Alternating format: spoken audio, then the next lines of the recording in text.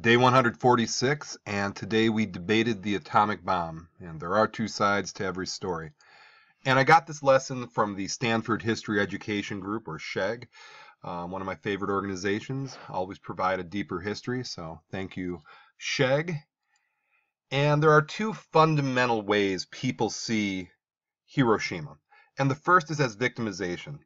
And I'm going to read this excerpt, and it reads, Japanese still recall the war experience primarily in terms of their own victimization.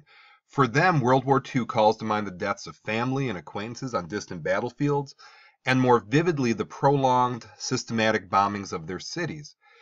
If it is argued that the nuclear bombing of Hiroshima was necessary to shock the Japanese to surrender, how does one justify the hasty bombing of Nagasaki only 3 days later, before the Japanese had time to investigate Hiroshima and formulate a response?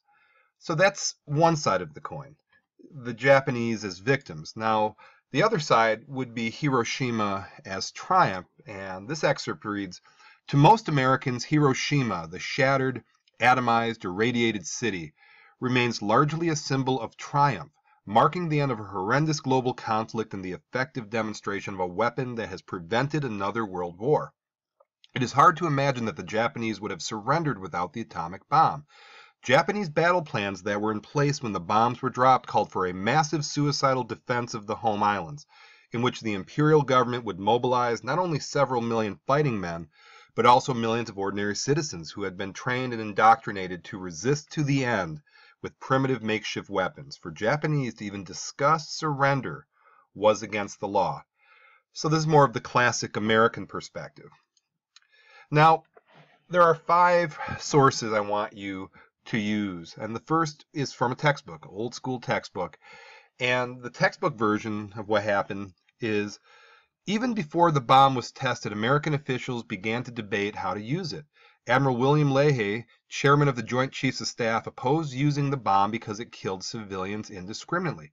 He believed that an economic blockade and conventional bombing would convince Japan to surrender. Secretary of War Henry Stimson wanted to warn the Japanese about the bomb while at the same time telling them they could keep the emperor if they surrendered. Secretary of State James Burns, however, wanted to drop the bomb without any warning to shock Japan into surrendering. President Truman later wrote that he regarded the bomb as a military weapon and never had any doubts that it should be used. His advisors had warned him to expect massive casualties if the United States invaded Japan. Truman believed it was his duty as president to use every weapon available to save American lives. Okay, until I look at this source, it's kind of a mixed bag. It can go either way. You can use it for both arguments. Now, document B, it's entitled Thank God for the Atomic Bomb, and it reads, My division, like most of the ones transferred from Europe, was going to take part in the invasion at Honshu.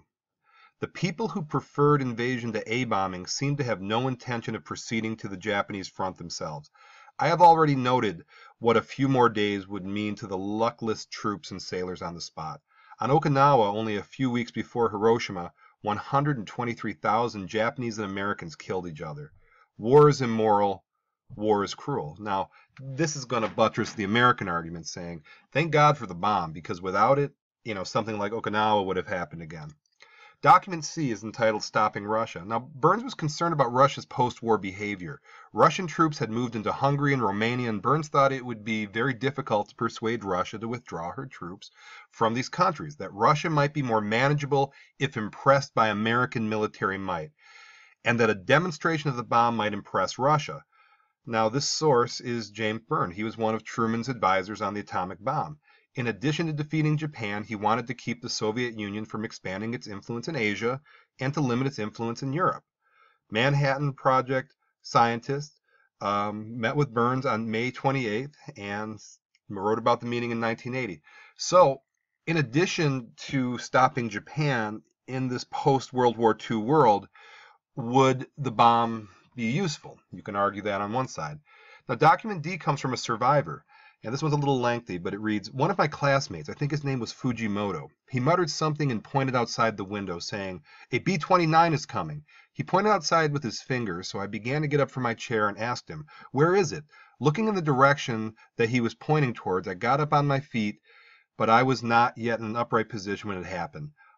All I can remember was a pale lightning flash for 2 or 3 seconds. Then I collapsed.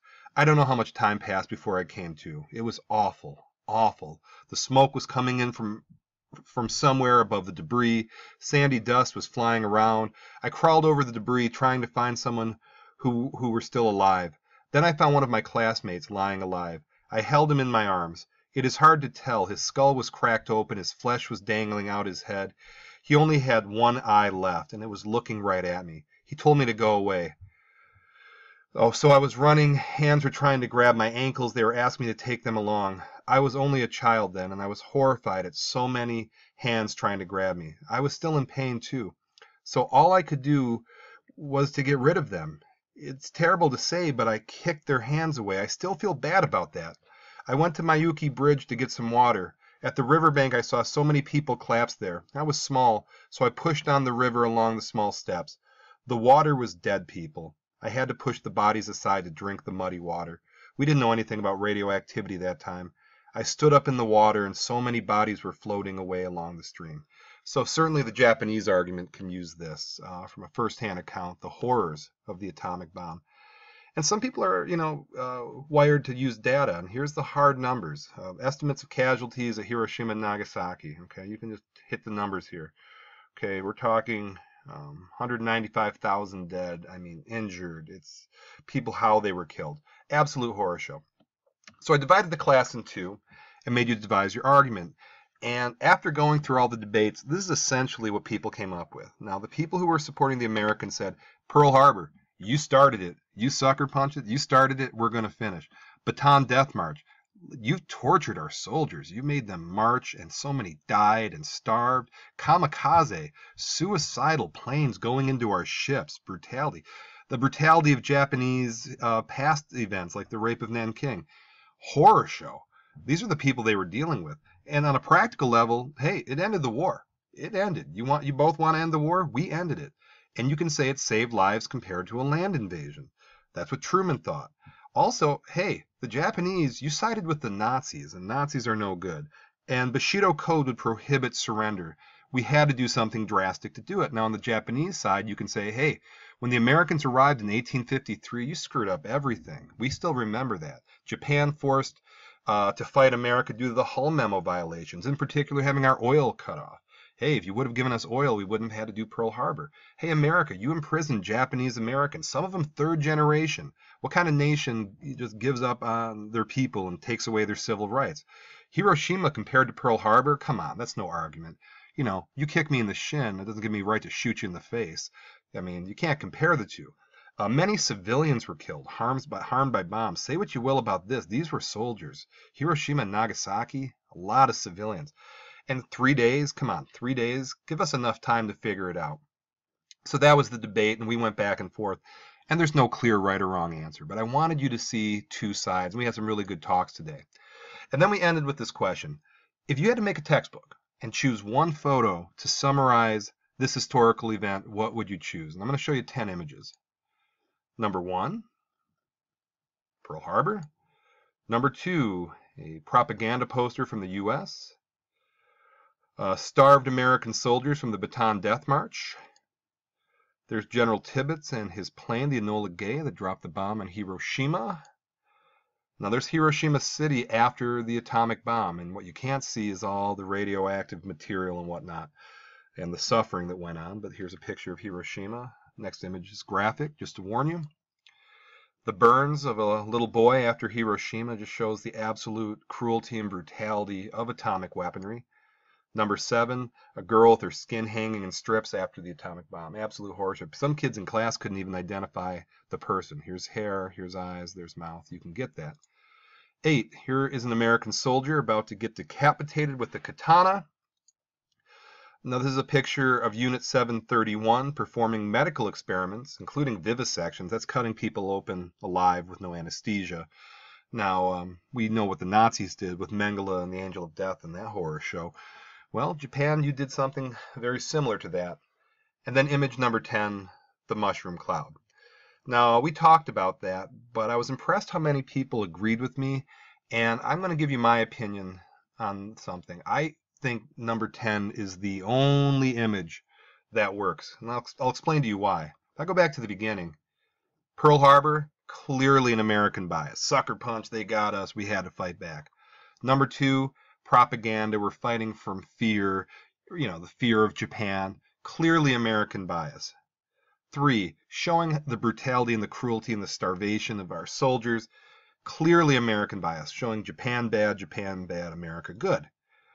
This is not a ton of bias. Now, here's General Tibbets with his Enola Gay plane. Slight bias, but still American bias, but the least of the bunch. Now, number five, clearly a Japanese bias. Look what you did, America. You decimated our town. How horrible is this? Look what you did to our little kids. You burnt them up like that. It looks like, stinking Halloween here. How can you do that? Strong Japanese bias.